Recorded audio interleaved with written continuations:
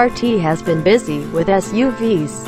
First, it's dropping this 6-passenger Dodge Durango SRT on the Chicago show table like it was a 6-pound sauce on top Lou Malnati's pie.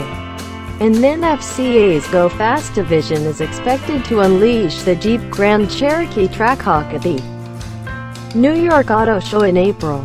If you don't like these, you probably don't like pizza either. SRT essentially grafted the Grand Cherokee SRT's powertrain into this Durango.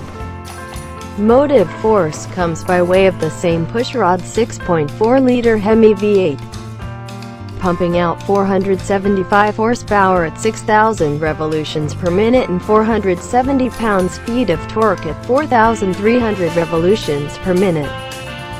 ZF's ubiquitous 8-speed automatic, along with a transfer case capable of varying the torque split between the front and rear axles, shuttles that output to all four wheels. Pirelli 295 45ths R20 all-season rubber is standard, but stickier Pirelli P Zero summer tires are optional.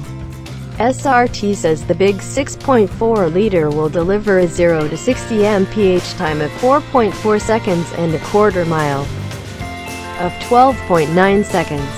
But those claims come with a caveat of NHRA certification. So one can only assume those numbers are generated on a high-friction drag strip surface. Because the last Grand Cherokee SRT we tested, which, according to SRT, is 406 pounds lighter than this Dodge, return times of 4.4 and a 13.0 seconds.